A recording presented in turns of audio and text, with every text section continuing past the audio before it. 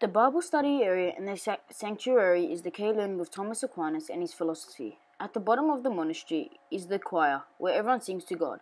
The monastery contains a preschool to care for the young and also consists of classrooms that teach older grades.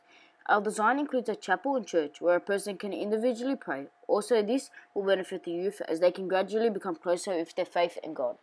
If any student would like to join the choir, rooms are especially made for this because as many like to participate in vocal groups.